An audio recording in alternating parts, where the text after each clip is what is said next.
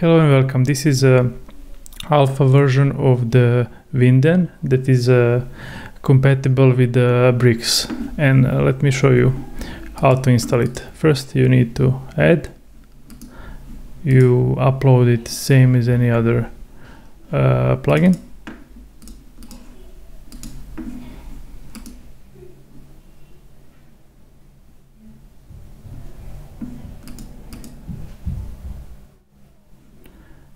Then you go to the settings, you paste your license,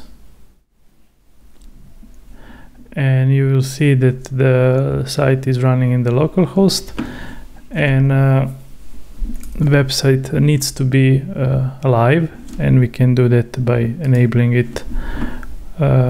You first, if you're using local, you press here and you log in.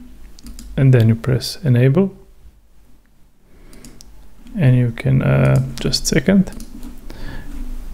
we need a code snippet, and I'm using scripts organizer for this one.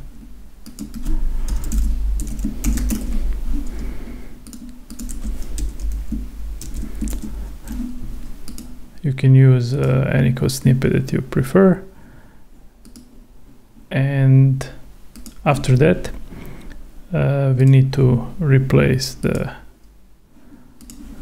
URL,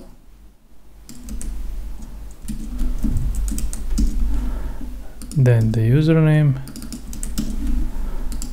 and then the password. Then you publish it.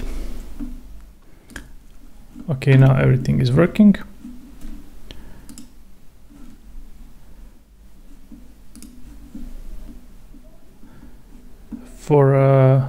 For start, you don't need to do anything. The plugin will work with the default setup.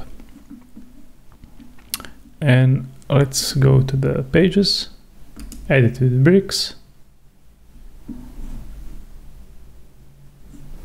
and let's add the first class. So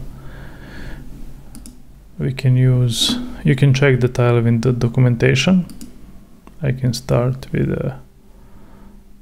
just copy and paste the basic one. Just a second, something is wrong. Yeah.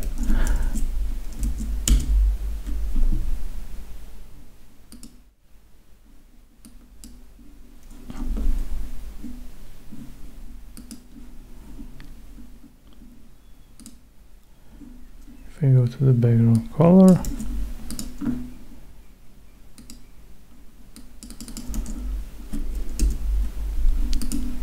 okay, the background color is working. Let's check with the text color. So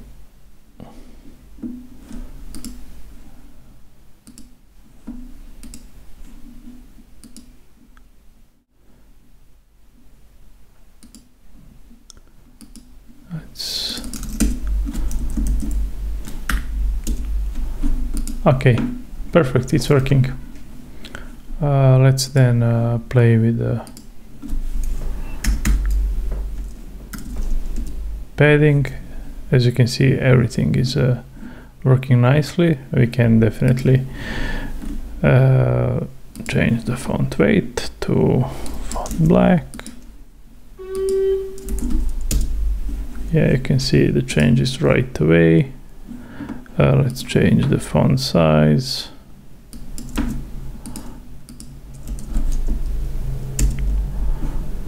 And we definitely need to change the, or maybe indigo.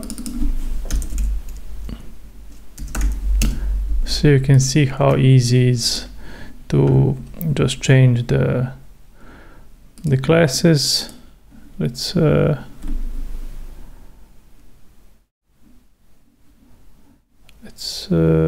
maybe reduce the padding. Yeah, definitely it's too much. Perfect. you can see how easy it is to integrate the Tailwind, and it's working outside of the box right away without any additional settings. Thank you for watching. Check the Tailwind documentation. I'm going to paste this documentation inside